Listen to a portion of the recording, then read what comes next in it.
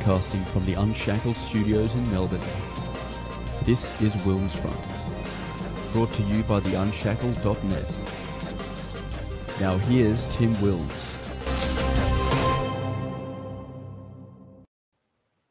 Hello, everyone, and welcome back to WilmsFront. My last featured interview show was back in July, so it has been a while, and it is now Thursday, the 6th of October, 2022.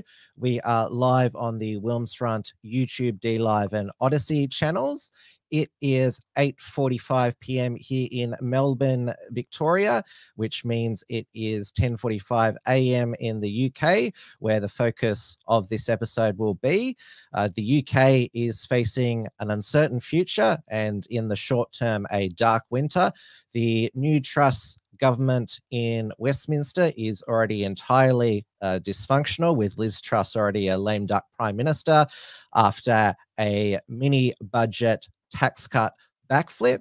The UK and the Commonwealth has lost one of its last remaining unifying figures with the death of Queen Elizabeth II, while ordinary Brits will struggle to afford food and energy this winter. Illegal dinghy divers flooding across the English Channel, given the red carpet treatment with free accommodation, heating, food at luxury hotels. All the while, anyone who wishes to speak up in defense of traditional British values is under the constant threat of police arrest and even imprisonment. My guest tonight is one of those facing such persecution. Jolene Bunting is a Northern Irish Unionist who was in 2018 suspended from her democratically elected seat on the Belfast City Council for speaking against mass migration and Islamism. She was a supporter of Britain First when it was active.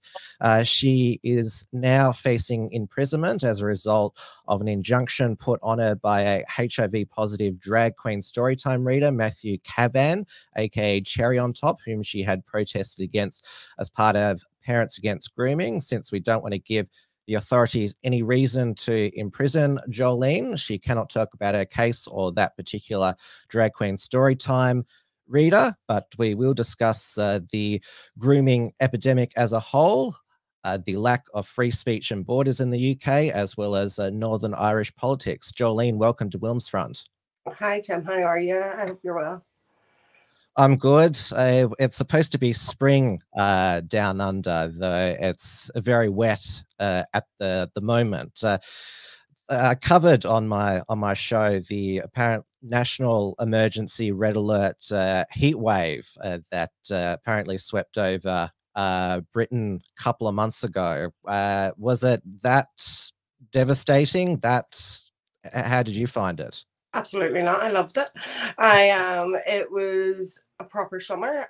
We are used to wet summers, no doubt about that. But it was absolutely fantastic to get a proper summer. You guys in Australia, I know, have wonderful summers. Sometimes, they are devastating. But there was no negative impact on me personally, and I haven't heard of any negative impacts. Of course, if you listen to the mainstream media, it was terrible, but we expect that from them. There wasn't any of these, thousands of excess deaths that were forecast by some meteorologists. Oh, we are definitely having thousands of excess deaths, but it's nothing to do with the weather. We all know why we're having excess deaths. It's happening worldwide. But if they want to put it down to the weather, they will.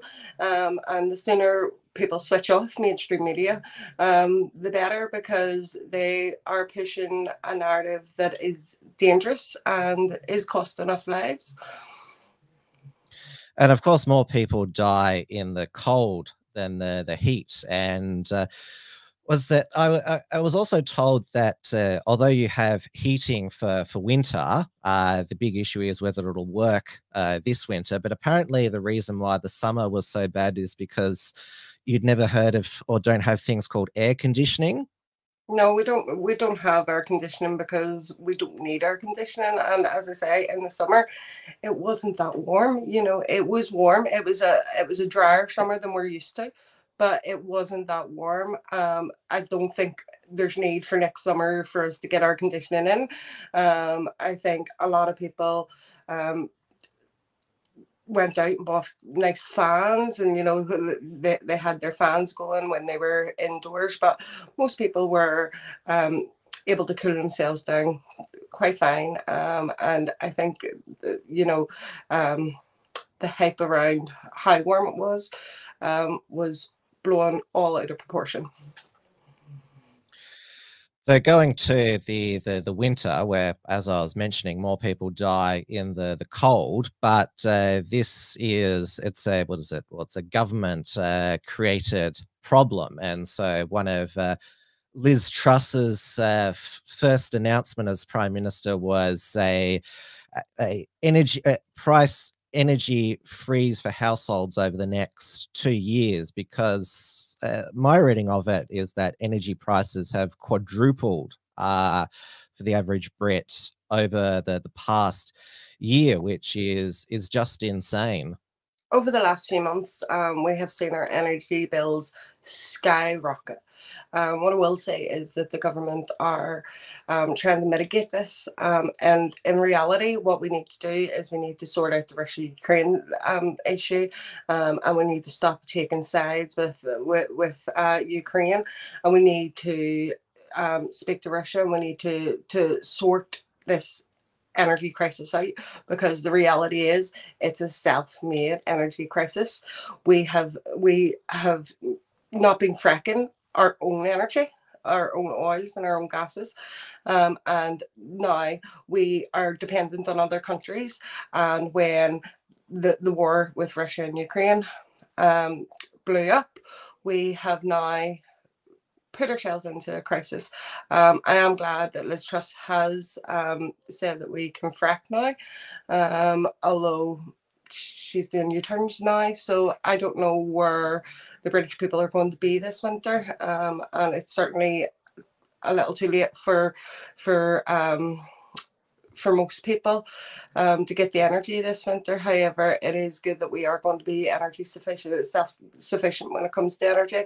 And I think we should have always been self-sufficient. I believe that each country needs to be self-sufficient and never rely on another country, because our people vote for our government, and we can't rely on other people to vote for a government that isn't going to be tyrannical in their policies, and at any point we could have to withdraw support for certain countries, and I don't believe for 1 second that we should depend on any country other than our own country to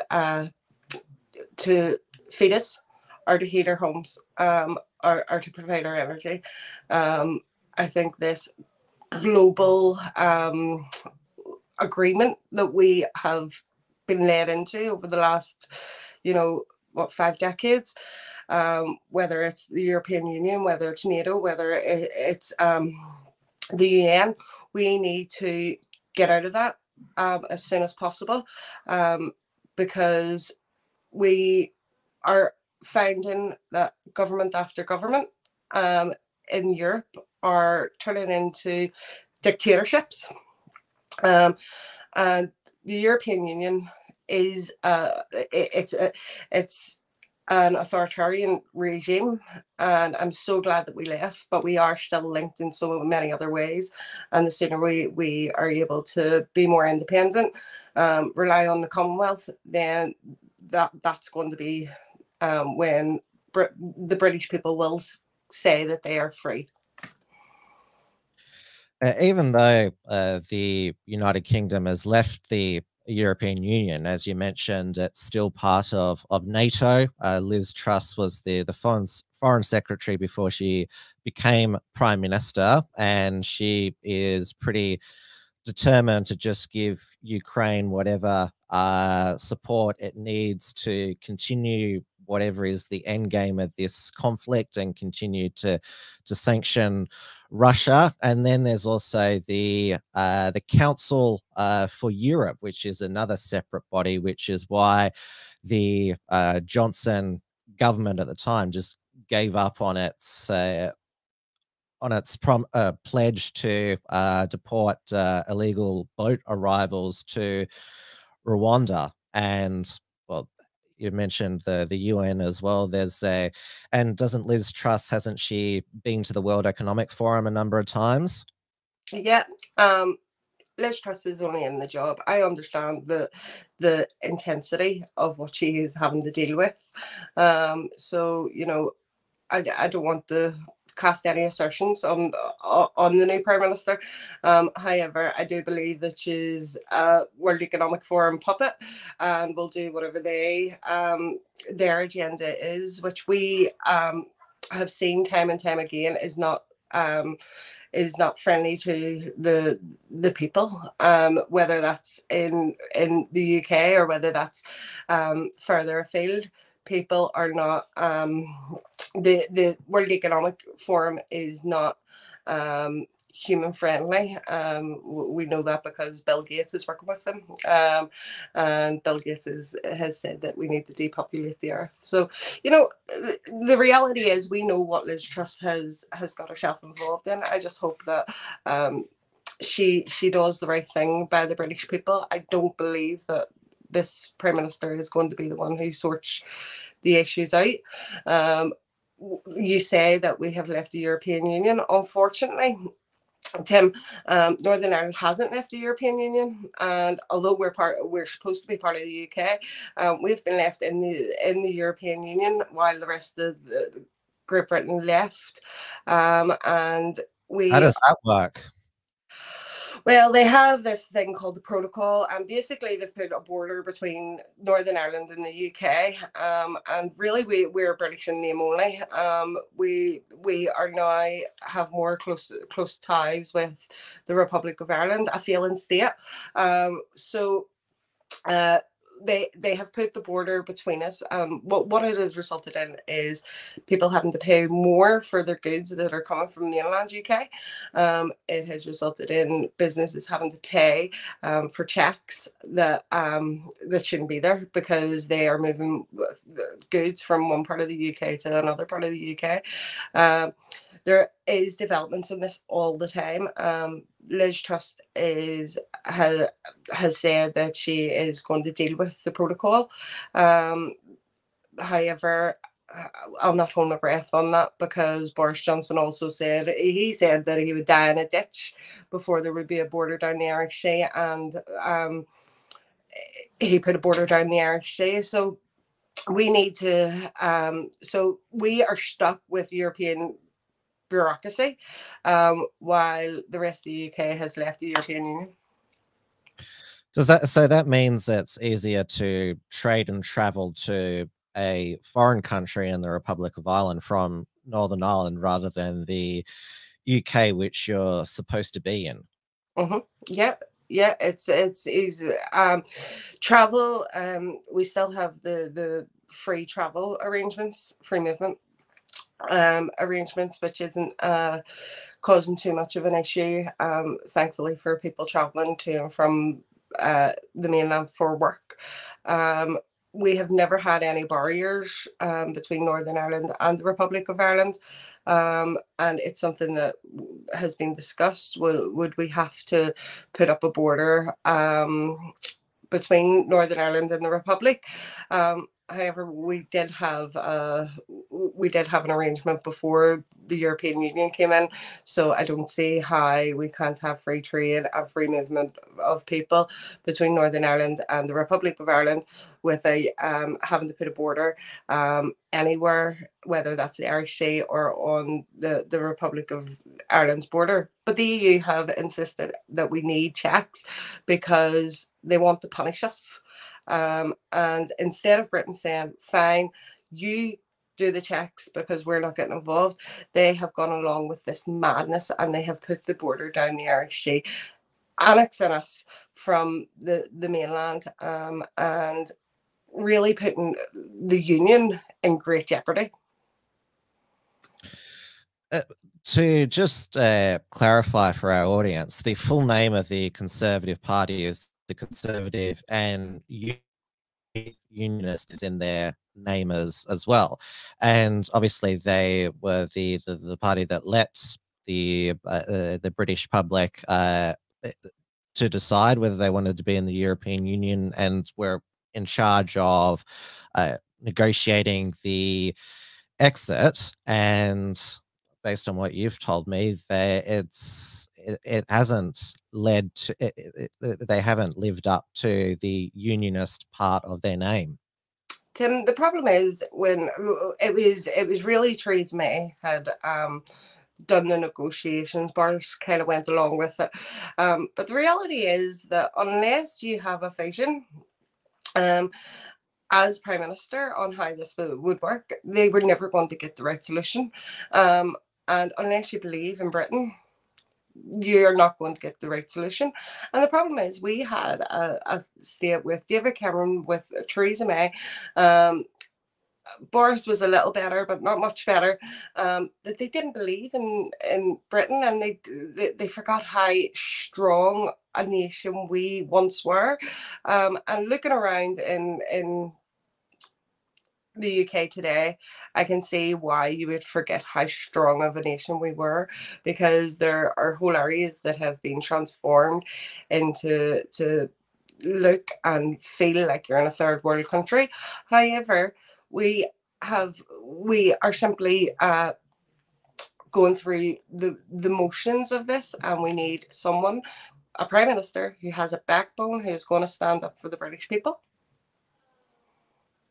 And unfortunately, we haven't had that. And I don't think we're going to find that in Liz Truss. Maybe, I hope I'm wrong, but I don't think Liz Truss is going to be as strong as we need her to be. Why are you a unionist, or another term for it is loyalist? Which term do you prefer? I use both. I am both. And I'm a unionist. I'm a loyalist. Simply, it's very simple. What else is going to come of this? If we leave the UK, we are not going to be in a better position than we are today. I know the UK government have without a doubt driven our nation into deep distress. However, I don't believe for 1 minute that we can come out of this when we put the British resolve and the great British work ethic into play. I believe that we can get ourselves out of this. However, if we leave the UK or the UK separates, what we'll find is small nations that are weak, and we'll find that the likes of the European Union and other sinister groups will come in, and they will try to take over our small nations, our small countries. If we separate from the United Kingdom, I think we're in a better position staying with our brothers and sisters in Scotland, England, and Wales. And I don't believe for 1 minute that independent or part of the Republic of Ireland is even an option. And I don't think anyone in Northern Ireland would disagree with me to say that our nation would be stronger in the Republic or as independent. It certainly seems, well, this is how it's reported internationally, that Sinn Fein is in the ascendancy both in the Republic of Ireland and Northern Ireland. And Michelle O'Neill, who's the vice president of Sinn Fein, is poised to become the First Minister of Northern Ireland. And she was during the European summer, she went to meet with Nancy Pelosi in the US, who's an Italian Catholic, and managed to convince her to have a no trade deal with Britain in a pact with Sinn Fein. And we had down in Australia, Mary Lou McDonald. She gave a speech to our National Press Club where she made implored Irish Australian tradies to come home and come back to the modern Ireland that they're building. I mean, Sinn Fein shouldn't be in government. Full stop. They are the political wing of the IRA, and they should never have been allowed into government. So, you know, the fact that Michelle O'Neill could be First Minister disgusts me, Tim. It really is harrowing to think that these people who she supports and has countless times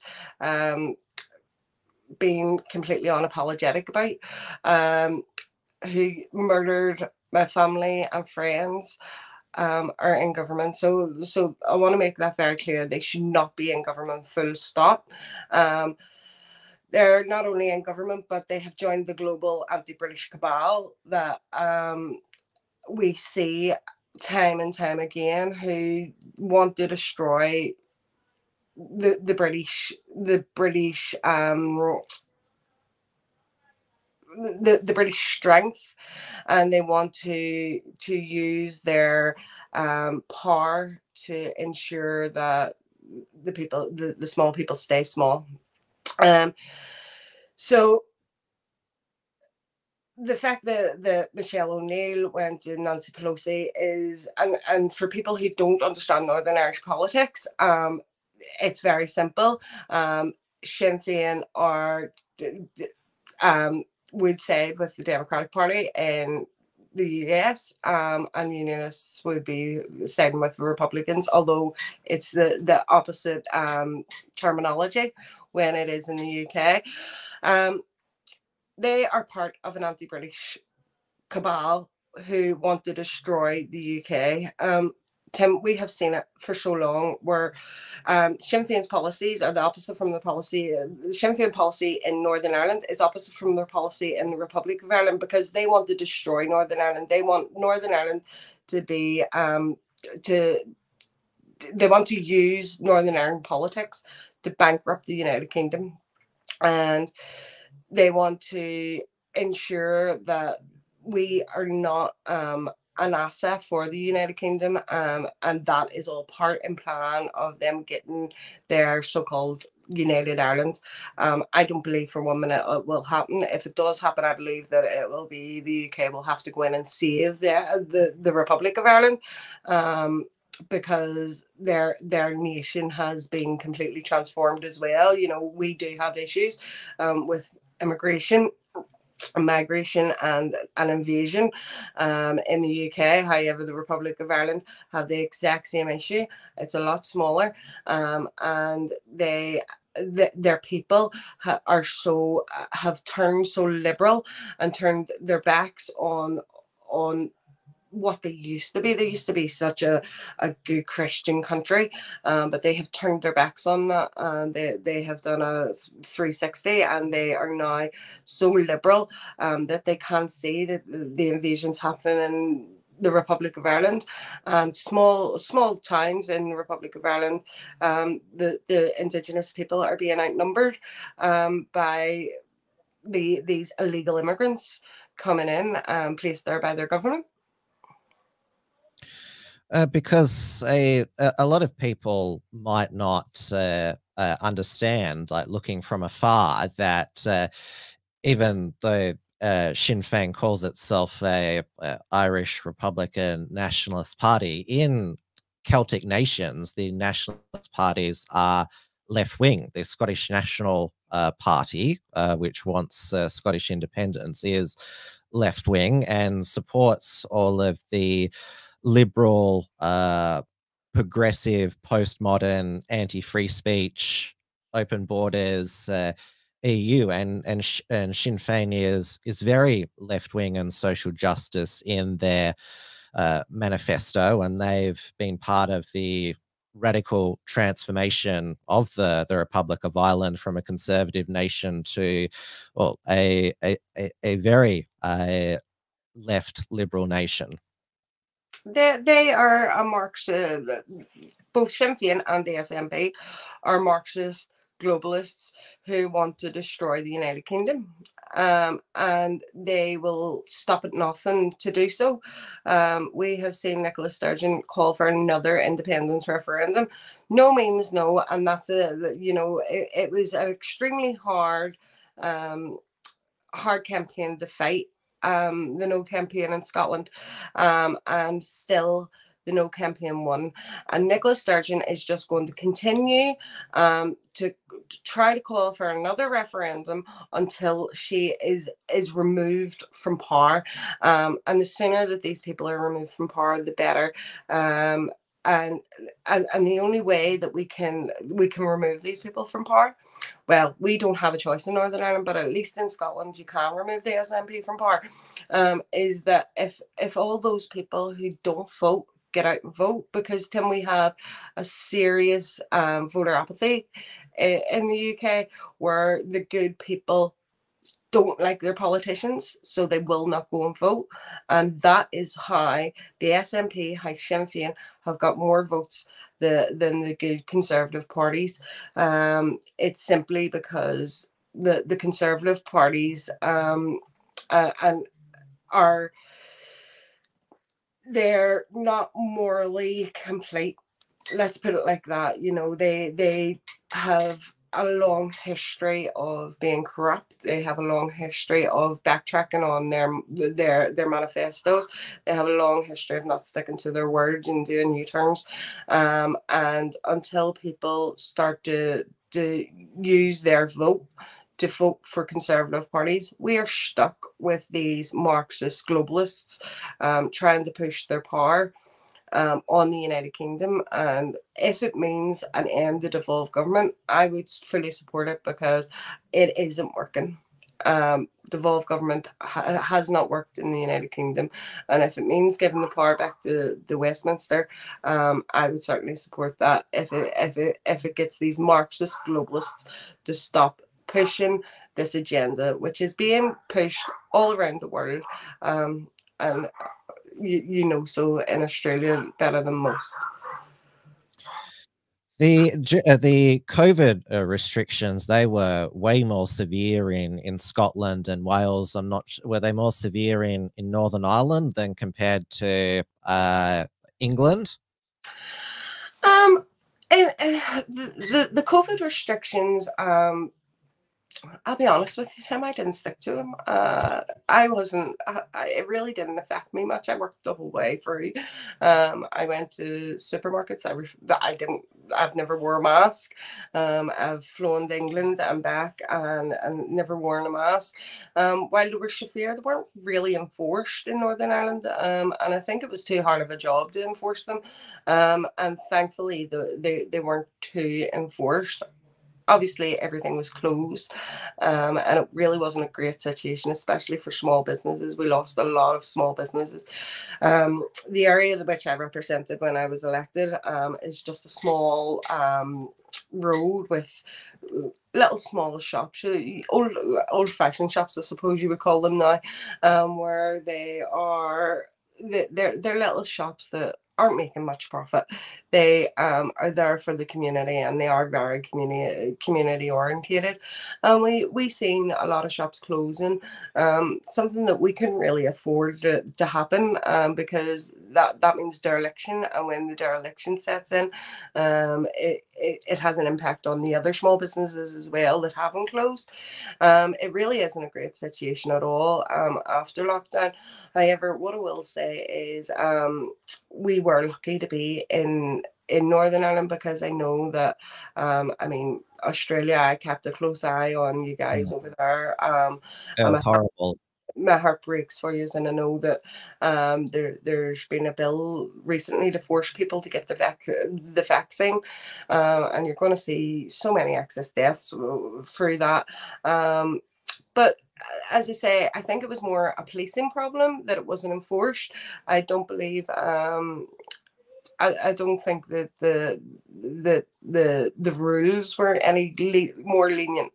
I think just the police can cope with the amount of people who were breaking it. 2020 and 2021 was horrific. Well, I was I'm still in Melbourne, Victoria, where we were, under severe lockdown for 262 days. Thankfully, in 2022, both the entire COVID apparatus and narrative has fully collapsed in Australia. That we hardly have any remaining vaccine mandates. Even the unvaxxed now can travel into and out to Australia, but it took a couple of years for people start to wake up, and when we all started to get COVID at the beginning of 2022, we're just like, oh, that all what we were worried about for. Like, we have here in this state a really far left socialist premier in Dan Andrews. So, I mean, what would you expect from somebody like him? But the thing about the UK's lockdowns was that all happened under a conservative government. Boris Johnson went along with the science TM, and going back to the problems that all the problems that the UK is facing now. Conservatives have been in power for 12 years, and things have just gotten worse.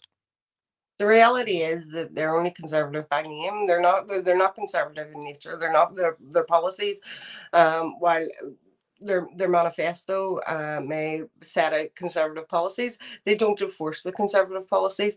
And I'm glad that Liz Truss has actually come in, and she has started to focus on the businesses that employ and generate money, because I mean, we are turning into a socialist state here in the UK.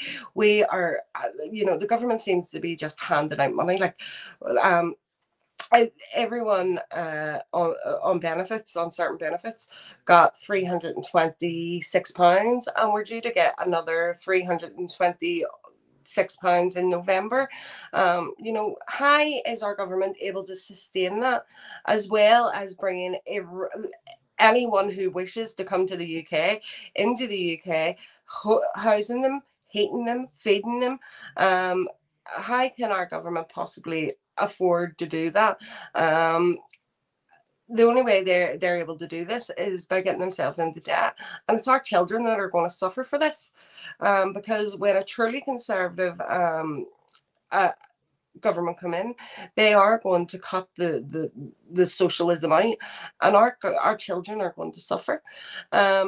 So I'm really weary that our government are racking up debts of billions of pounds, which my children and my grandchildren are going to have to pay with their taxes, and they're going to have to work harder to pay off this debt.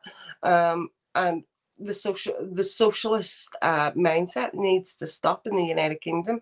Otherwise, we are going to destroy our nation. But the Conservatives are allowing this to happen, and it's simply trying to grab votes. You cannot be all things to all men, and the sooner we have a Prime Minister who realizes that, the better, because sometimes you have to make enemies to ensure the future of the country and the nation is secure. I mean, I'll just play this clip from the other day. The Conservatives, they have been doing all these have all had these big government programs spending, including on the NHS, trying to get through the NHS backlog. And then there's this nurse, Miranda Hughes, who says this. If you are there to do a job as a compassionate person, there are no resources, and you are told persistently on the news that, care homes are being ring-fenced. It's a lie, and I'm sorry, but if you have voted Conservative, you do not deserve to be resuscitated by the NHS. Hang on. That's the most disgusting thing I think I've heard this year. It makes me so angry, although I'm not surprised, Tim. Being quite controversial myself, I have had all sorts of people saying the most obscene things. Yeah, you don't expect that from a nurse. You expect a nurse to be compassionate, and you expect her to see that life is precious, but she obviously doesn't think so. And I'm so glad that she has been sacked from the NHS. However, for Well, she years, actually worked for a private hospital. So she's supposedly a champion of the NHS, but she worked for a private hospital and was sacked for bringing it into disrepute. Well, the NHS wastes so much money, actually giving private hospitals the money to treat patients. Technically, she probably works for the NHS, because the reality is that the NHS is not fit for purpose, and they have had to contract private hospitals and private consultants to deal with the backlog. So she was probably dealing with NHS patients quite often. And as I say, for years, I have worried that if I were to take ill and go to the hospital, that I could get someone who doesn't agree with my politics, because the left are so... Tim, I'm sure we don't agree on everything. If we have a conversation about something that we don't agree on, we'll move on. We'll still speak to each other. When it's the left don't seem to understand that everyone's entitled to their opinion. So what we find is that if you don't agree with my opinion, I'm subhuman, and you don't want to speak to me. I shouldn't be allowed to work. I shouldn't be allowed to make a living. I've had numerous people saying that I shouldn't be allowed my children. That's the reality of what the left, the mindset that the left have got, and let's face it, when you go to the hospital, are you safe when you are going to the hospital as a well-known conservative? I don't believe so. It does worry me that if I were to take ill and have to go to the hospital, that I wouldn't get the best care possible because people know my politics, and that shouldn't be the case at all. That's not freedom. You're exactly right about. I've received similar messages from the so-called tolerant, caring left, and they want you dead. They want you to commit suicide or just crawl up in a ball, at the least crawl up in a ball and just never take part in public life again.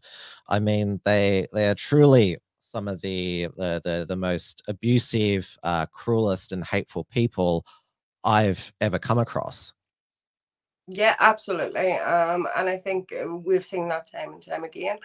And it comes directly from the mainstream media.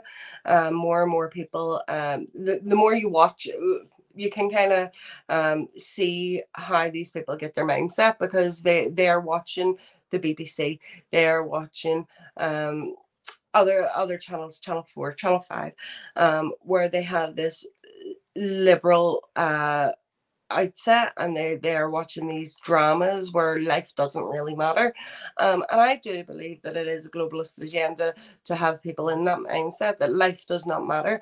People don't appreciate how precious life is these days, especially on the left, and we see that through abortion. We see that through even close family members who I would have thought were quite conservative, are starting to speak about overpopulation, and what we should do about overpopulation, because that's the narrative that is being pushed by the media, and the reality is that there is more than enough resources on the earth to feed and to house the population. It just needs to be managed properly. And I believe that it's being mismanaged in order to create a crisis. We get here in Australia BBC News and Sky News UK. Sky News UK is so bad with Kay Burley, Beth Rigby. I mean, she is just so anti-conservative. Like, she was already sticking the boot into Liz Truss as soon as she was elected, and the other one, Sophie Ridge. But even the so-called right-wing media that you have in the UK, there's now GB News and Talk TV. There's websites such as Spiked Online and Unheard, but would they ever defend the free speech of somebody like you? Would they defend Mark Collette, Alex Belfield, who's now in prison for 5 years just for saying mean things about people online? Have they ever given you favorable coverage? These so-called what is it, intellectual dark web news websites and other news networks? Tim, what I've found is that the mainstream media, they try their best to ignore me completely. However, obviously with the ongoing court case, I was very close to being imprisoned for breaching a court order, and all the mainstream media covered it, but GB News didn't cover it at all, which I found really surprising. Now, I know that they have had similar cases on. I have emailed them. I have contacted them to say, you know, have you seen this? You know, have you seen what's going on? And they are just ignoring me. So even, you know, these so-called right-leaning media outlets, they're ignoring me, even when the mainstream media aren't ignoring me. In fairness, I think the mainstream media just wanted to paint me in a bad light. I think that was their purpose, because when I obviously didn't go to prison, they didn't cover it even half of the extent that they have had covered that I may go to prison. They didn't clear my name, and it is about dragging my name through the mud. GB News isn't dragging my name through the mud, but they're also not supporting us. The reason why I mentioned Alex Belfield, I'm not sure what your views are on him, but I found him extremely entertaining. The only notable media outlet that covered his imprisonment was BBC News, which was BBC News personalities that all brought the stalking charges against him. And this is probably one of the most alarming things about the UK, that you can spend more time in prison than a pedophile, murderer, rapist for offending someone, saying something that's against the multicultural LGBT agenda. The police don't seem to solve actual crimes, but they'll bust down your door if you misgender somebody. Tim, what I have found personally is that the police just don't care. They are more they don't they I remember once a family member had a bench stolen from their garden, and I was still a councillor at the time, and I phoned the police, and I says, you know, what's going on about that? You know, what are you doing about this? Are you investigating it? And it basically says they weren't investigating it, but at the same time they have been out at my door multiple times regarding hurty words on Twitter, and I actually had the police at the door, and this is another drag queen. My children were forced to see a drag queen, and your children were forced? Yeah, I took the kids to a Queen's Jubilee party, family fun day, and there was drag queen entertainment there. No warning of a drag queen being the children's Wow. And my little girl said to me, "Mummy, there's a bum." And I said, I kind of looked up and was like, "What on earth's that?" And I told them to go with their gran, but they followed me anyway. And they seen this drag queen, so I took a picture of this public performer, and I put how angry I was that my children were forced to see this drag queen performing for children. And the police came out to me within 3 days, and they cautioned me for having the picture up, even though this was a public performer and I'd taken the picture myself. They cautioned me and told me I should take the picture down. I refused, obviously, to take the picture down, and there is no further action on it. However, it's intimidation, coming out of my home with my 2 young children to tell me to take a picture down that isn't illegal. While they won't investigate theft, they won't investigate even murder. We have, obviously, the IRA are still quite active in Northern Ireland, and we have so many unsolved murders that the police aren't investigating any longer. And yet these police officers find the time to come out and speak to me about a picture that's on, which isn't illegal and isn't offensive to anyone other than people who don't agree that I should have my own opinion. So the police seem to have plenty of time for hurly Twitter posts while they are able to harass conservatives. If we give them an inch, and that's something that I'm really concerned, obviously, when we are talking about drag queens in general, I am worried that the judge will and the courts will use that against me in order to imprison me. And we have to watch, and same as yourself, Tim, we have to watch every word we say, because if we say a word out of line and they have the ability to put us in prison, they will, because they want us to disappear. They want conservatives and Christians to disappear off the face of the earth. And if they could ban the Bible, I genuinely think they would, because they are so anti-conservative, anti-Christian, anti the morals and the strength that the British people had to build such an amazing nation, and nations all around the world. They are opposed to that because they don't want good people to have that strength anymore.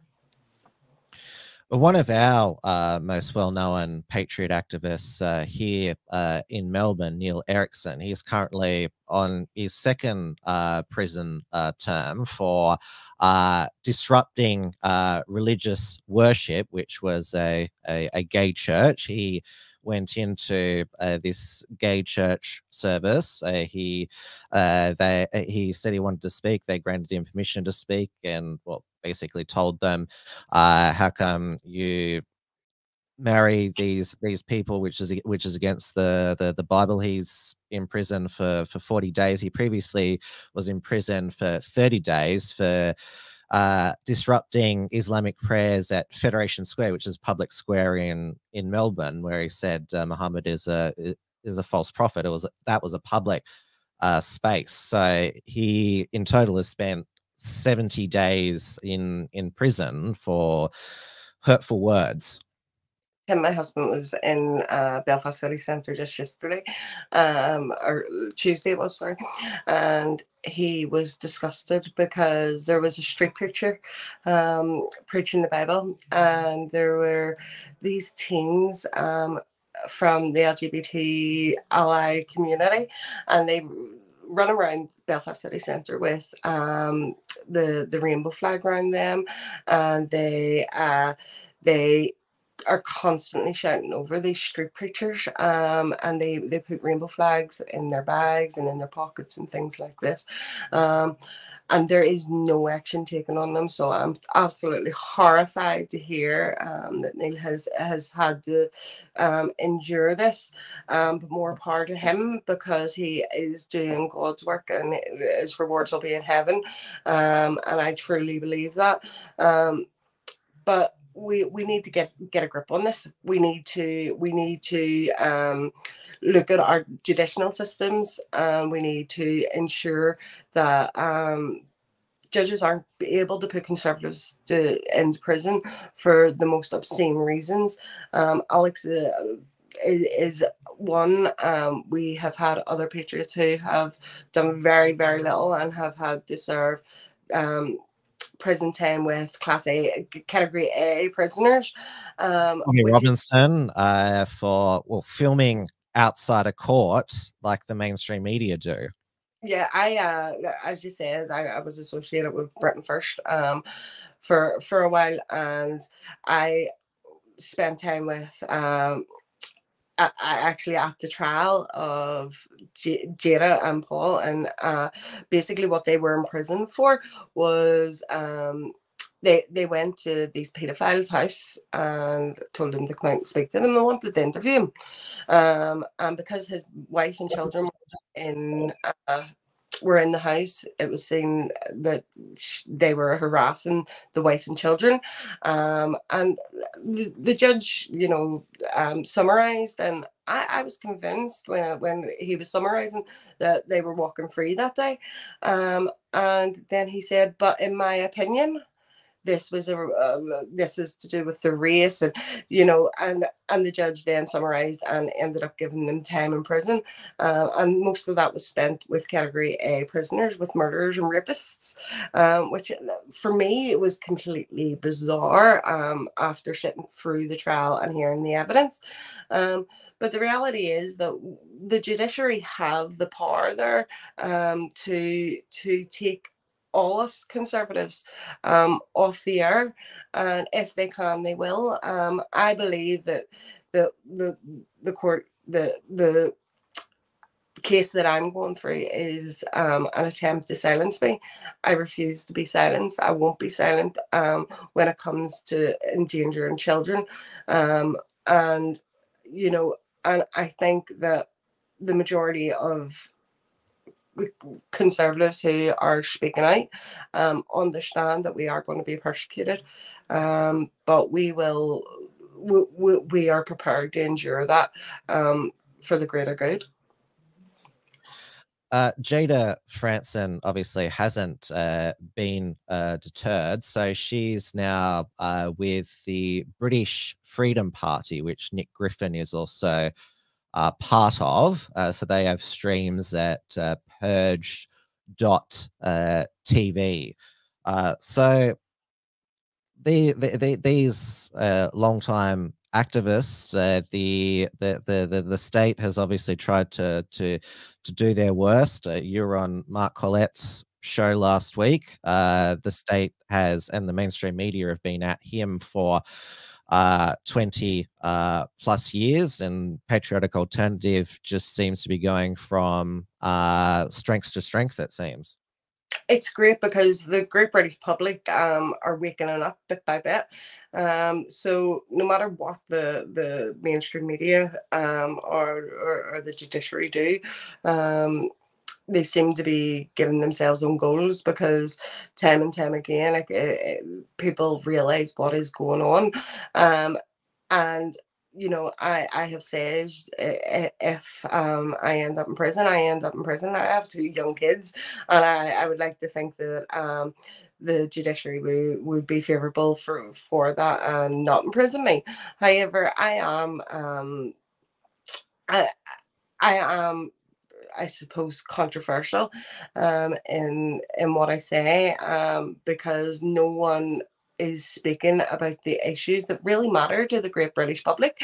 And even these people who live in the bubble, and I know they're in every aspect of society where they live in the bubble, and until something really is at their front door, they will not speak out against it, and they don't realize the severity of it. But even those people are starting to come out of their bubble and say there's something seriously wrong when people are being prosecuted simply for speaking their opinion.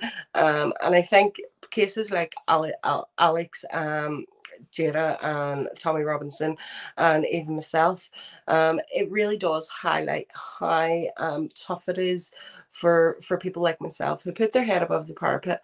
And Tim, I don't hate anyone. I don't wish harm on anyone. I'm completely anti-violence. I'm a Christian, and my belief is all written down in the Bible, and I believe that we need to treat these people kindly, even if they do have an opinion that's different from mine. I will speak to them. I will set out my opinion, and I won't waver on that.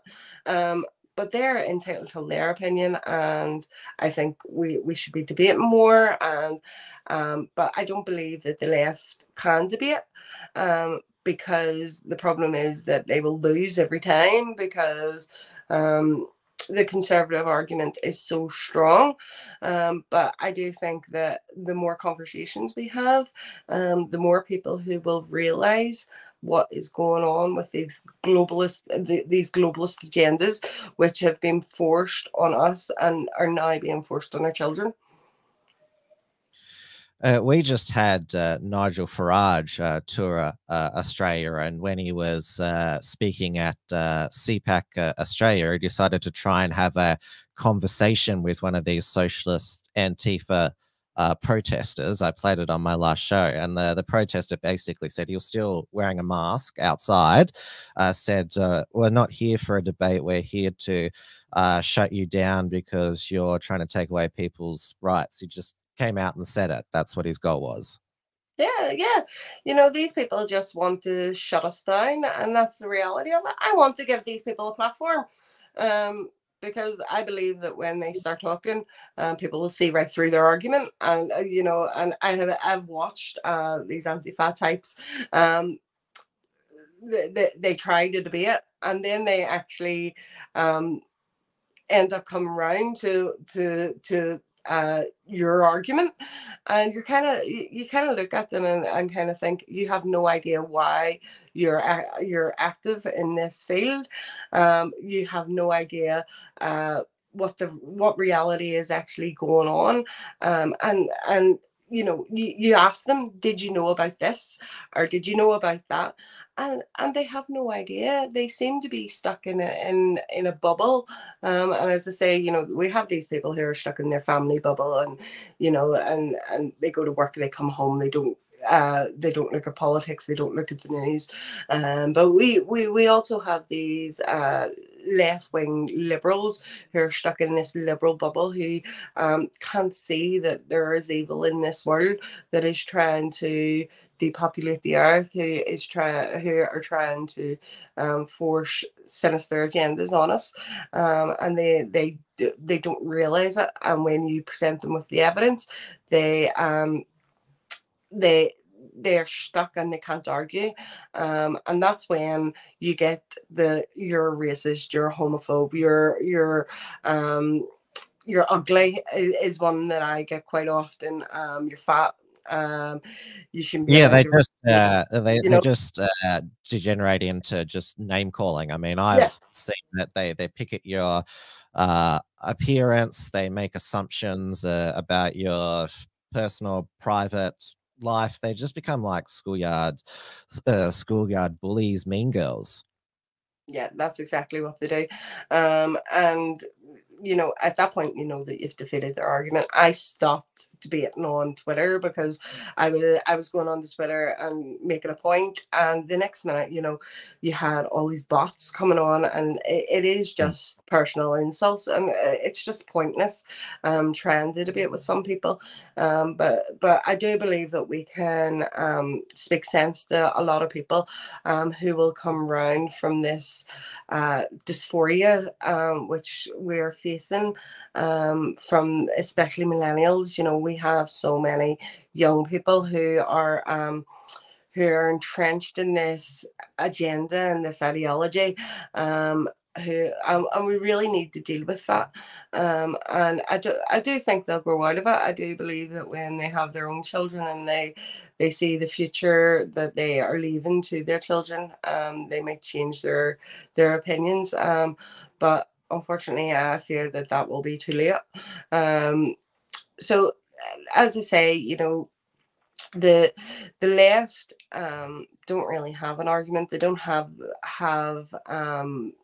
a solid argument to come at us with, and they are like children. They don't know what they're talking about, but they'll continue to talk about it.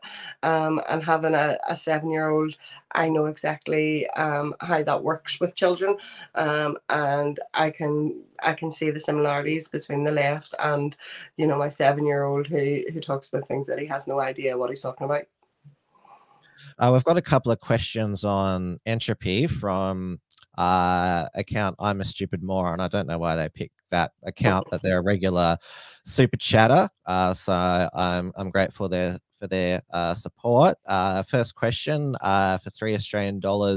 What does Jolene think of the infighting in the UK nationalist scene? Seems like civil war between ethno versus civics.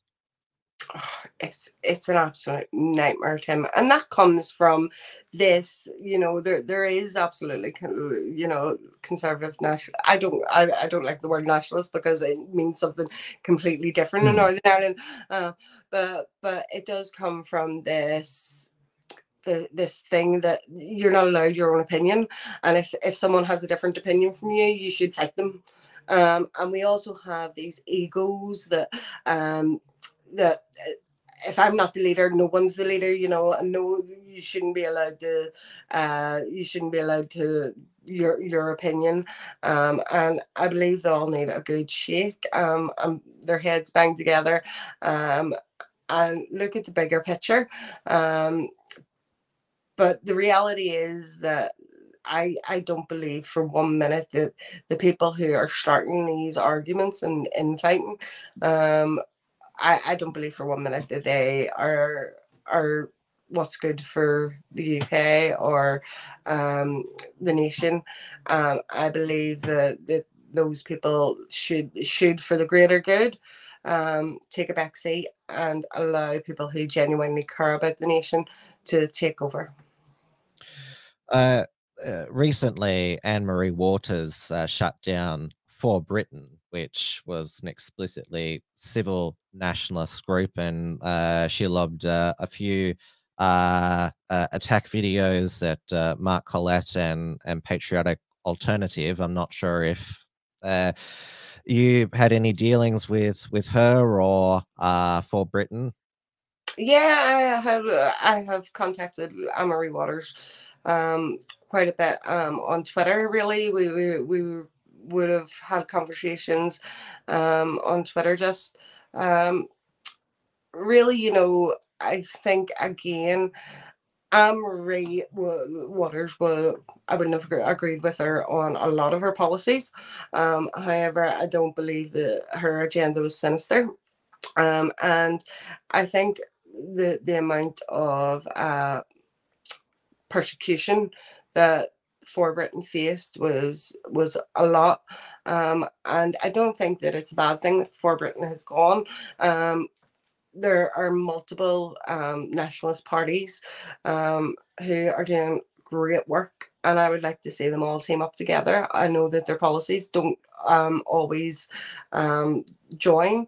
However, if they could work together for the greater good, that would be absolutely fantastic.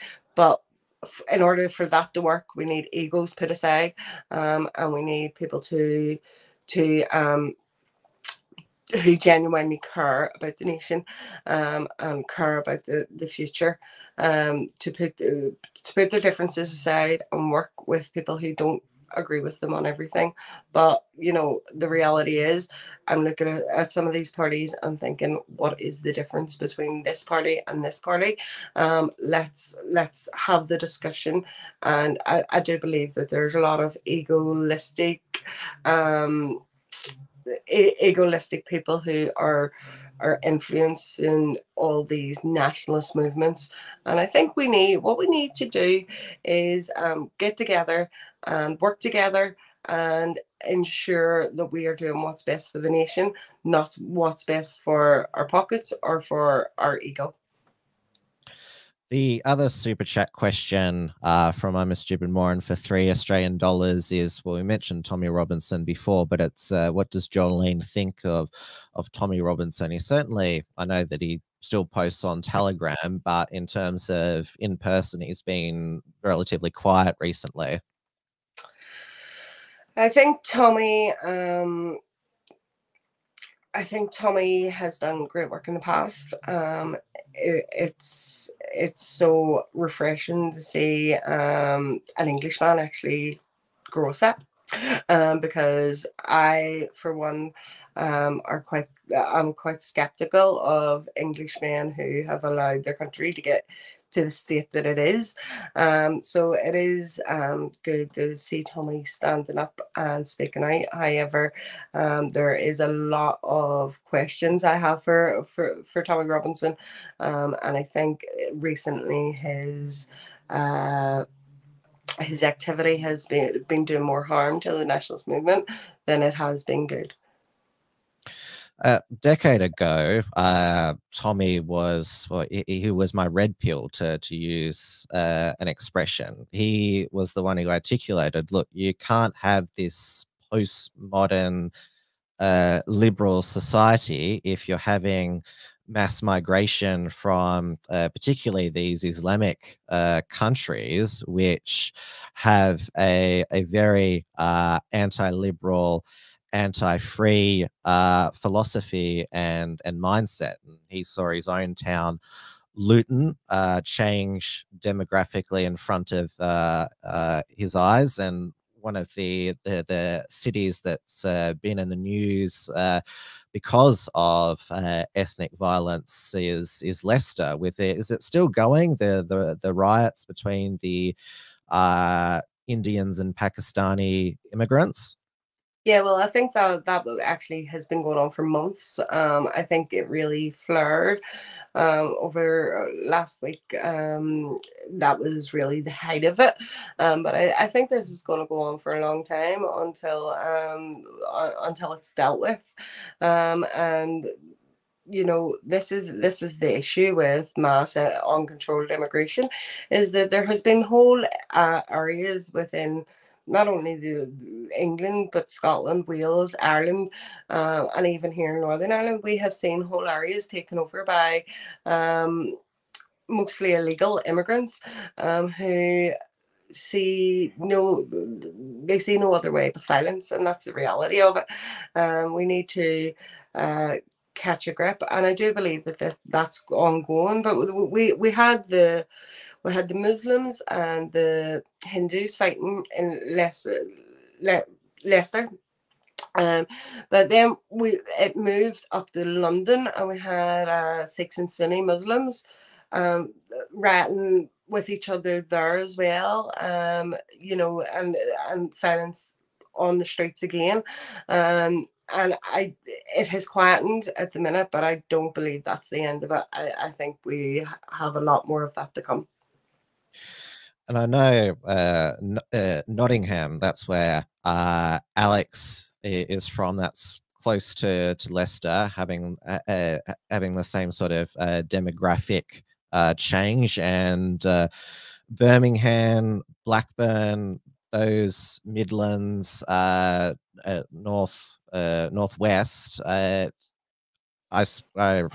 When you were on with Mark last week, he said London's already Indigenous Brits are a minority. Yeah, I mean, I travelled over to London with a group of patriots, and we had gone on a night out. I actually think I was telling Mark this as well on his show. We had gone on a night out, and I was shocked at the amount of you know, foreign nationals that were walking around, you know, ready for a night out. And what happened was we were walking down the street, and I seen a homeless guy, and I thought to myself, he's the one English person that I have seen here. And I walked up to him and was like, how are you? Now, this guy, he probably had some alcohol, but he was perfectly sober and was able to have a conversation. And he heard my accent and he said, oh, that's a Belfast accent. I served in Northern Ireland. So this was a veteran lying on the streets. And I had a chat with him, and his friend was a veteran also. And I looked across the street, and I remember I said to my husband, I said, listen, if this is another veteran, I don't know what I'm going to do. And I walked over and I says, listen, do you want a cigarette? That's how I got the conversation started. And he went, that's a Belfast accent. I served in Northern Ireland. And all three men, the only three Englishmen that I had seen whilst on my travels, were veterans who had served in Northern Ireland and were living on the streets. And all the while, there were foreign nationals walking past in their get up to go out to their nightclubs and to enjoy their lives, while these veterans were lying on the street. And Tim, I couldn't control myself. I just burst into tears.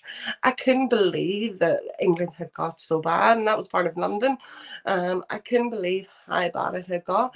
And I see my country getting worse by the week, and even the area which I live in, that's the amount of foreign nationals now is completely unsustainable, and they have started causing trouble with locals, which isn't going to go down well in Northern Ireland. But I have been kind of warning that this was coming, because we've seen it play out in England, where now the crime rate is through the roof, and the police don't seem to have any control on the streets. Maybe if those veterans, if they caught a dinghy to France and back, then maybe they could get some accommodation and some food and heating for the winter. Because this just blows my mind, that because one thing we do get right in Australia is that there is this now, if there is any illegal boats that try to make their way to Australia, they're immediately turned back. I mean, we have a left-wing Labor government now. They're continuing to have what's termed offshore processing, or it's called it was originally called the Pacific Solution. It is not tolerated at all, illegal boat arrivals. Yet it happens almost every day in the UK, and they get put up in these hotels. There was that recent, I saw one of Paul Joseph Watson's video about people having their weddings cancelled because some old accommodation, Castle Manor, is going to house illegal dinghy divers. Yeah, there has been multiple weddings from really 2020. We have seen hotel after hotel being filled with illegal, and we can call them refugees, because that's what that's what the mainstream media are calling them. The reality is that these are all fighting aged men. The majority of them are young men who are coming in these dinghies. They're not even women and children. If it was women and children, we might be a bit more sympathetic. But the reality is that they are all young fighting age men, and it's an invasion, really. 32,000 people this year so far, and that's the ones that we know of. That's the ones that they get a certain distance from France, and once they cross over in the UK territory, we actually have boats which taxi them back, and then they will, obviously they have no identification, but they'll be processed and they'll be sent to their 4 and 5 star hotels, where they'll have 3 meals a day. Obviously the hotel will be heated. They'll have free water and electricity. All the time, the British people, especially our pensioners, people who have had to retire from work for illnesses, are being treated like fourth-class citizens. I can't say second-class citizens because the British people are being treated like second-class citizens. The elderly are being treated worse than second-class citizens. I have never known a government to treat their older people as badly as the UK have in recent years with our elderly. It breaks my heart when I speak to elderly people who are having to live on the pension, who maybe need carers coming into their home. Those carers have 15 minutes to do whatever is needed in these elderly people's houses and get to the next elderly person. So even if they do get someone who is compassionate and caring, those people will be rushing in and rushing back out. And what it's resulting in is our old people are dying rapidly. And I believe that's part of the agenda. And it's disgusting. It disgusts me that we are allowing illegal immigrants to come into our nation, to stay in our nation, while we are trying to kill off our old people, people who have paid into our society. Some of them, were born during the war, and we are treating them worse than criminals. And indeed, if they were criminals, they would be sent to prison, and again, at least they would have their three meals a day and their heating and their electricity. Something that most elderly people in the UK are struggling to keep this winter. It's a complete disgrace. Now, your previous Home Secretary, Priti Patel, she was pretty useless when it came to border control, but your new Home Secretary, Suella Braverman, she's promised to revive the Rwandan plan. This is what she told the Telegraph. This is going on to a smaller group, small boats. That really annoys our readers, members here, I'm sure. Why can't you stop the small boats coming? It's a deeply entrenched and complex problem. That's a simple answer. And I would love to be here saying, well, claiming victory. I would love to be having a front page of the Telegraph with a plane taking off to Rwanda. That's my dream. That's my dream. It's when my will obsession. that happen? Sounds like a bit of a pipe dream at the moment. We'll see if because as you've said, talk is cheap from the Conservatives, but they don't do much. Yeah, until she decides to walk the walk. We'll take everything she says with a pinch of salt. I hope that Rwanda is back up and running as soon as possible. I would love to see these people removed from these hotels and to try and start getting weddings back on track. But the reality is that even if the Home Secretary wishes to send these people to Rwanda, well, what's going to happen is that they will take it to the courts, and the courts will not allow it to happen, which we have already seen. So what I think we need to do is to repatriate these people into their own nations, and if they are, which I don't believe that a lot of them are, but if they are fleeing war zones, we need to send them back to rebuild their own country. So I think that a lot of these people are here because of our generous benefit system, because they know that they will be put up in 4- and 5-star hotels, although that's not good enough for them. They have been complaining about that as well. The government advertise what you get when you come here illegally. And the reality is, why wouldn't these people take up the opportunity? This is the land that keeps giving. And if you are living in a country which is struggling with their finances, and you don't have any prospects, why wouldn't you come to the UK and take advantage of everything being free? Our government need to get a grip of it, and stop handing our tax money out to these invaders and these people who are coming here illegally. they are breaking the law even before they get into the country, because they're coming here illegally, and they need to be treated like the criminals that they are, instead of like they're on a state visit as king and queen of the country, kings and queens of the countries. It's an absolute disgrace how our government are dealing with this. I don't blame these people for coming over in the dinghies. As you say, maybe if our elderly get on a dinghy and come over, they'll be treated a bit better.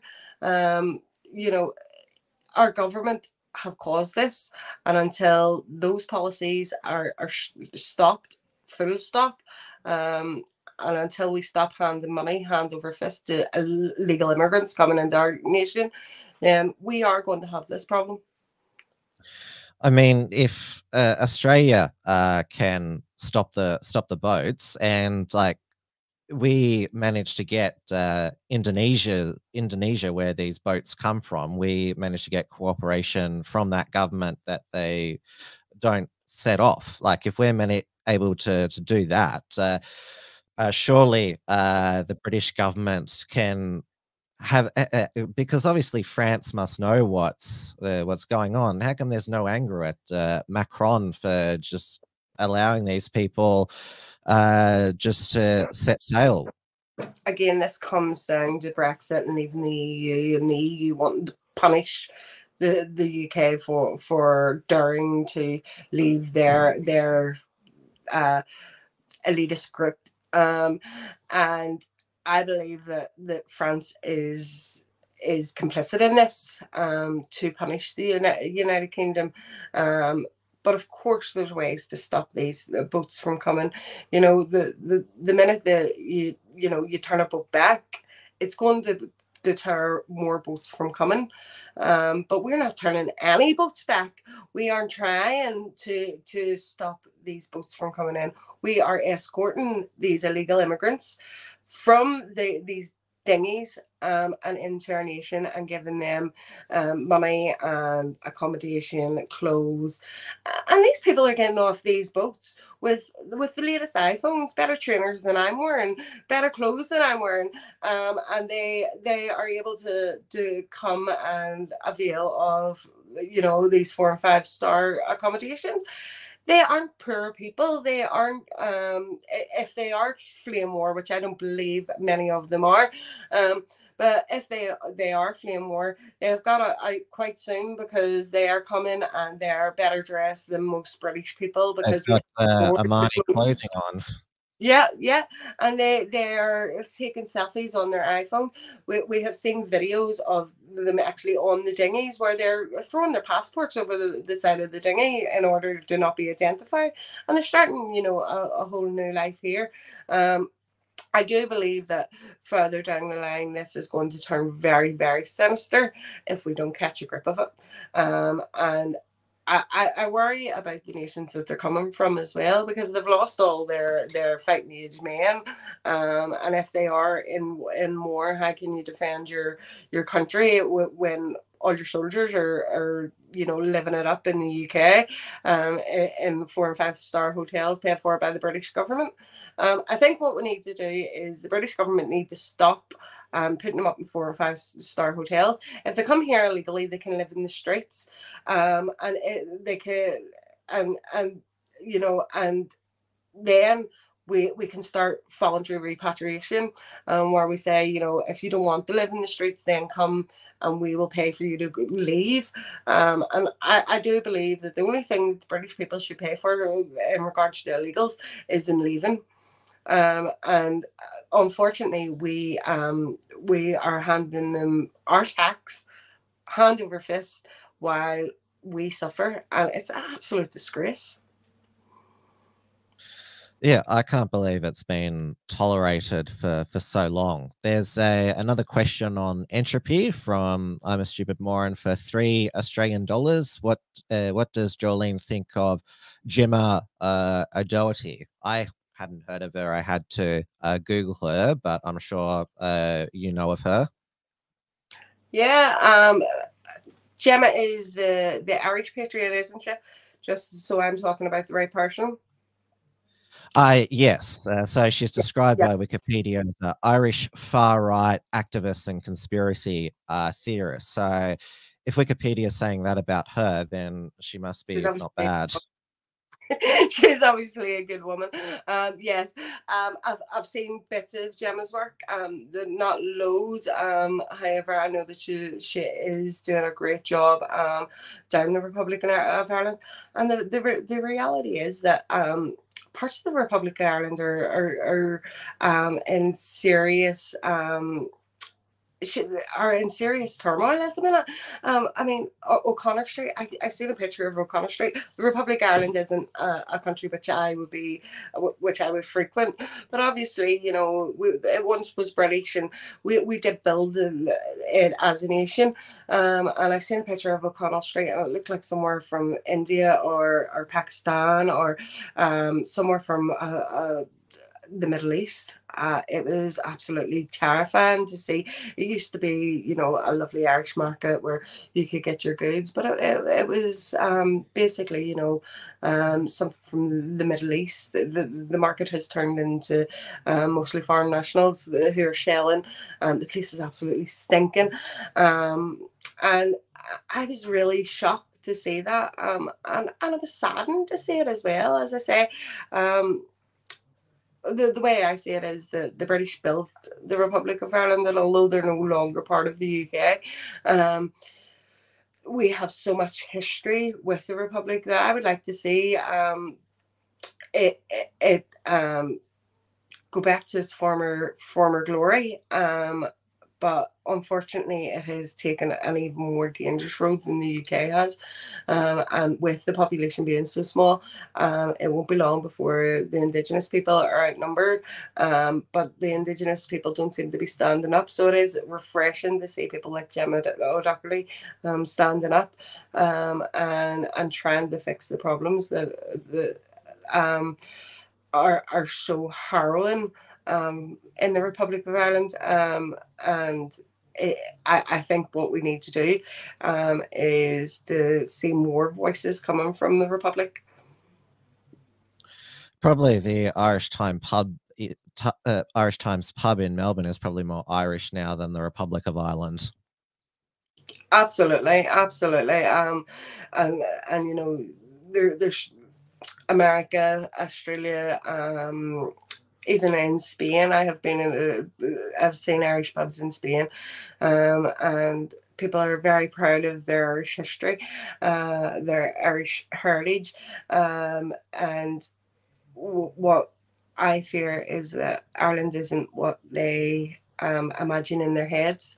You know, we see St. Patrick's Day is huge in Australia and very Irish, but it's sort of also an excuse to get drunk day as well. Yeah, well, the Irish are quite well known for that, you know. But it's something. It's probably the one day when Ireland becomes Ireland, because, as I say, it has been changed beyond recognition. When the referendum for abortion and same-sex marriage happened, so in the Republic of Ireland, I thought it would be rejected. I thought that the children were safe when that came up, and when they had voted for it, I thought, what has happened to the good people of the Republic of Ireland? Because, you know, that was, it just wasn't on the cards when I had thought about it. I didn't think that they would ever do that. But the reality is that they have been disconnected from God. And that's thanks to their churches. And I think what we need as a global, if we're going to do anything globally, is to get back to God, and the godly nations that once were glorious need to get back to God and stop this nonsense. And, you know, even if you aren't a Christian and you don't believe in God, the morals that Christianity the Christians believe are good morals. They are good they create good people, and they create good citizenship. I do believe that that's exactly what we need to get back to. I understand people don't believe in God, but I think they need to give it a chance, because if we continue to spiral away from God, the world is going to see very harrowing, scary times, and what I fear is that we're leaving nothing for our children to look forward to. We're having the same crisis here in Australia, particularly in Victoria. I mean, we had this week a CEO of one of our Australian rules football clubs, Essendon, forced to resign because he wouldn't step down from being the chair of a Christian church, which preached Christian things. And our premier, known as dictator Dan Andrews, condemned his church, and so basically he was forced out of his job for one day because he was a Christian. It's insanity. It's absolutely insane. And what gets me is that if it was any other faith, the crime would be discrimination. But because it's Christian, it seems to be open game. And you know, if you mention even facts about Muhammad, if you mention even the facts in regards to him, you're liable for arrest. I have been very close to it myself many a time. But if you criticize Jesus, if you want to speak about Jesus, there's no action taken whatsoever. There's not even an outcry by the churches. And you know, that's something that has really came up over COVID, is how inactive the churches are in defending the faith.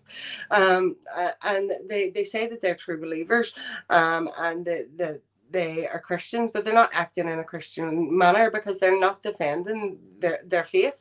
And you know, it would only happen to a Christian. It wouldn't happen to a Muslim. It wouldn't happen to a Hindu. It wouldn't happen to a Buddhist. It just wouldn't happen to them. But Christianity seems to be fair game for mockery, and I think it's absolutely disgusting. But it is all predicted in the Bible. It's all written down in the Bible that this is going to happen. And I just can't wait till the day that we win, because we will win. And that's something that I am sure of, that we will win this fight, because it is predicted in the Bible. I've also covered on my show, and I've seen you share the plight of Enoch Burke, a teacher in the Republic of Ireland, who is imprisoned indefinitely because he refused to stay away from a school he was suspended from because he wouldn't call a child the gender neutral pronoun they. And that is this is probably one of the most horrifying imprisonments, because there's no actual trial, crime, no charge or anything. It's just an indefinite detention. Well, I'm so shocked that this has happened. I feel so sad for the Republic of Ireland that this can happen. It doesn't matter what the man's crime is, and you know, the thought police need to be decommissioned. It's as simple as that. They need to go. These people are basically saying you're not entitled to your faith. You're not entitled to your religious beliefs, and you should, you know, you need to, what they have said is until he conforms to that idea, that he won't be released from prison. So basically this is you know, authoritarianism in the most extreme ways. I watched a video of Hindus ripping down church in India the other day, and I thought, well, how long is it going to be before they start ripping churches down in the likes of the Republic of Ireland and even in the UK, because they're so anti-Christian. And this is about freedom of religion, something that my nation, my part of the nation, knows all too well is something that we have to defend, and I personally will defend it to the death. I know Enoch has said that he will stay in prison because he will not mock God, and the reality is that if you're a Bible believing Christian, you should not deny God's word, and that is all that Enoch is doing. And it's an absolute disgrace. I don't know how it's being allowed to happen, how it's legally happening. Obviously there is a loophole in the law that needs closed as soon as possible, and I just can't believe there's no outcry about this. The mainstream media should be covering this every night until that man is released, but they're not. Is TV News, Talk TV covering it? They have covered it in the past, but they're not covering it, that it's still ongoing, that this man is in prison until he has the same thought as the Liberal left. They're not covering it as much as it should be covered. Every politician who classes themselves as a freedom lover or a free thinker should be speaking out against this. There's no politicians that I have seen actually speaking out against it. There may have been one or two, but no party as a whole has come to back Burke. It's an absolute disgrace. The whole situation is disgusting. There's a loophole there that is infringing on his rights. I don't know how the European Court of Human Rights haven't stepped in on this, but if this is the future, we are in deep dire straits, because we cannot, if we are going to be imprisoned for our thoughts and our ideology, we are going to have to build more prisons, because I know, especially in Northern Ireland, we will not conform to any Marxist agenda, and it's as simple as that. I know that we will stand for our principles, and it's something that every patriot, anyone who cares about freedom, needs to stand up for. Whether you agree that Enoch's religion is the right religion, it doesn't matter. He has the freedom to practice whatever religion he likes, and as I say, I just don't know how it's gone on for this long without someone stepping in. You never got any recourse for when you were suspended as a democratically elected councillor? How did they suspend you from a position you were democratically elected from? Tim, basically, all the opposition parties, all my opposition parties, I was an independent councillor. I left, I was part of a party, I was elected as part of a party, but because of personal issues, I left the party, and I was an independent, so that basically put a target on my back. So what happened was Sinn Fein, the Green Party, SDLP, Alliance, all teamed up and put complaints into the local government commissioner against me. Somehow they changed all the rules to suspend me while they investigated it. 4 years they've been investigating for Tim.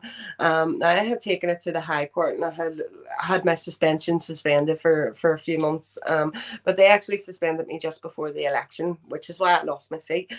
So I democratically did lose my seat, but it was because I was suspended just before the election, I couldn't campaign properly. I had my social media taken down just before the election, and they had suspended me in the interim. So I still haven't actually got the investigation results of that. They are due very soon. I know later this month I'll be in with the commission. I'm not expecting any results there. I'm not expecting to find out what the conclusion of the investigation was. But the reality is that when a cabal of my opponents teamed up against me, they were able to have me suspended from my democratically elected post. And it happened to me. It can happen to anyone.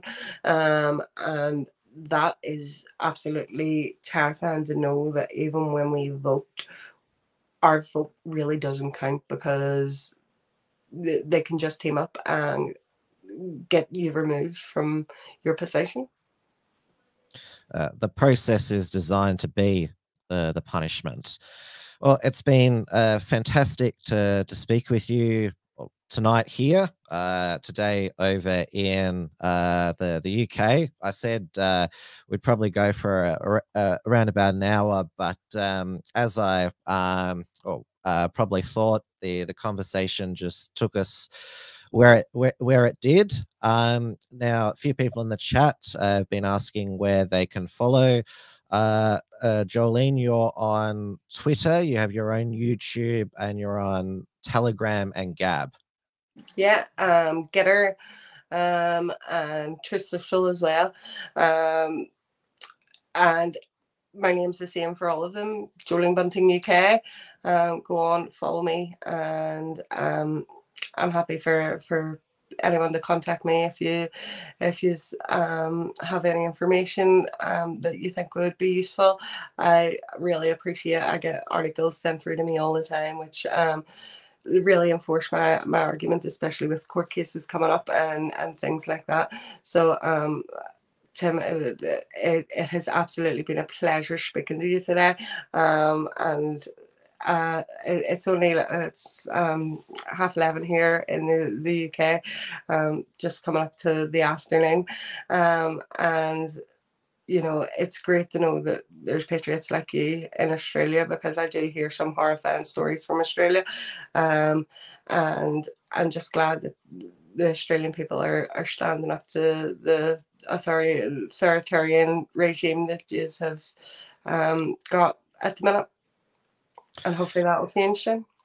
Yeah, it's been a better year this year, though. In Victoria, we have our state election coming up, where the Premier who locked us down for 262 days, Dan Andrews, is running for a third term, and the polls suggest that somehow he will get re-elected. So that's probably the biggest crossroads, well, at least us in Victoria.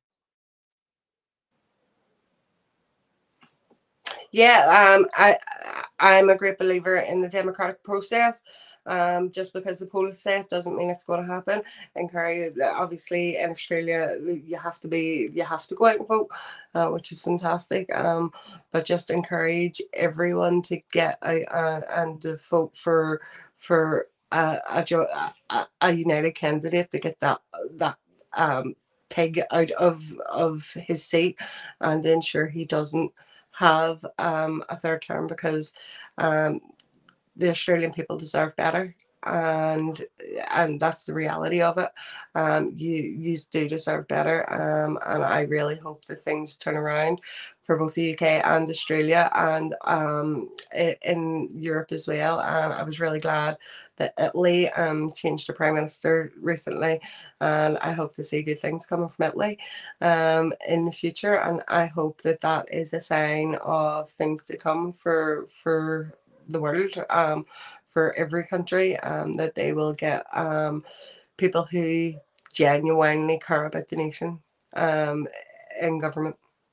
We hope that Bolsonaro is re-elected at the end of the month, and obviously the Swedish Democrats had a phenomenal win last month as well. So the EU Commissioner Ursula von der Leyen, she's very, like, you can tell that she's seething when she's speaking.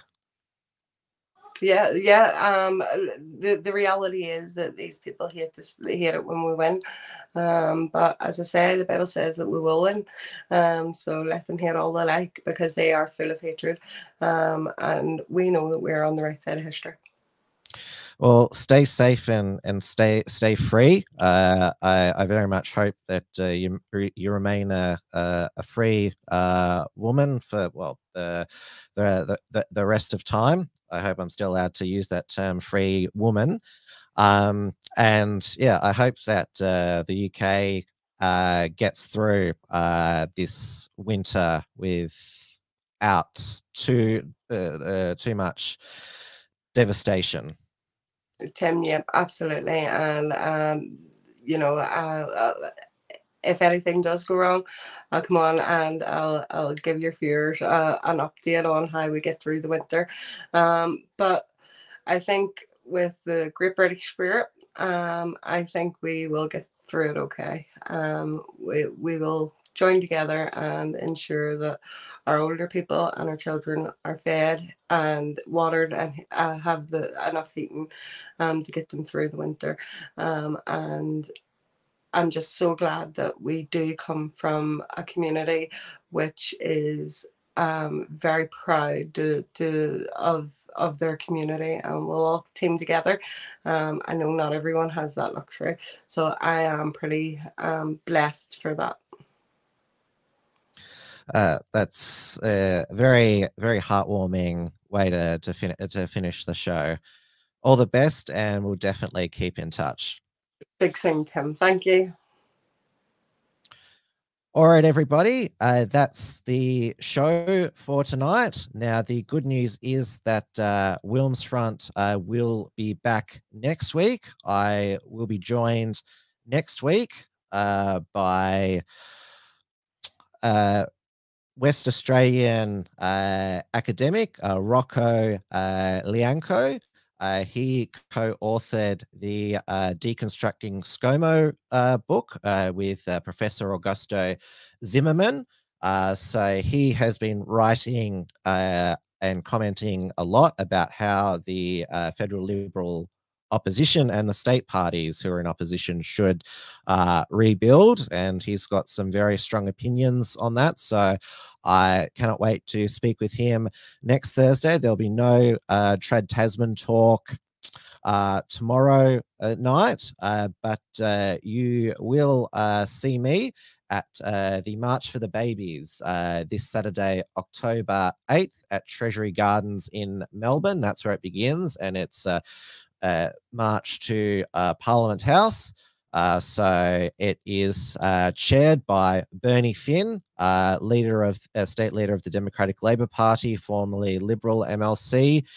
So it's Stand for the Unborn, join thousands speaking for those without a voice. This family-friendly event it's time to take a stand against our laws, disgraceful abortion laws, and celebrate life, because in Victoria, abortion is legal up until birth. It is, well, it was the model for, well, it was the world's worst abortion law, and now it's been rolled out all over Australia. And one of the things that, well, Dan Andrews, he was the health minister at the time, he began exporting along with, well, he was the first to legalize euthanasia, and that spread like wildfire as well. There's now exclusion zones outside abortion clinics, 150 meters.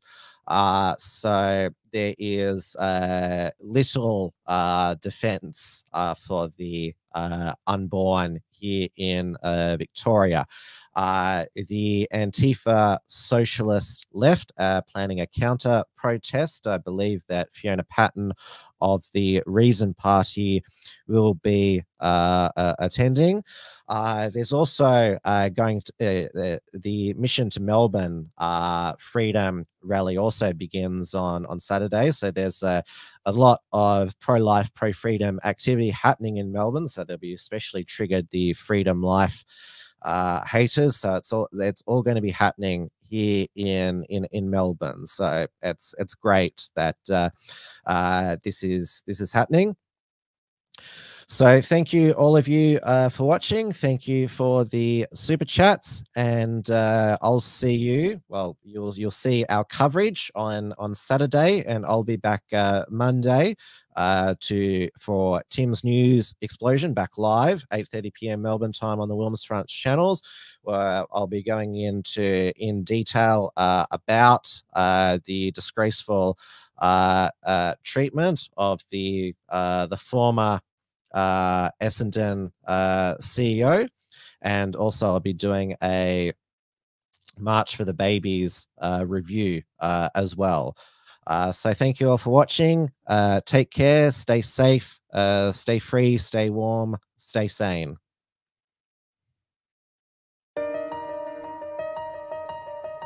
Thanks for tuning in to WilmsFront. Visit timwilms.com to view the archive of episodes. And keep visiting theunshackled.net to view all our shows, and to keep up with the latest real news and analysis.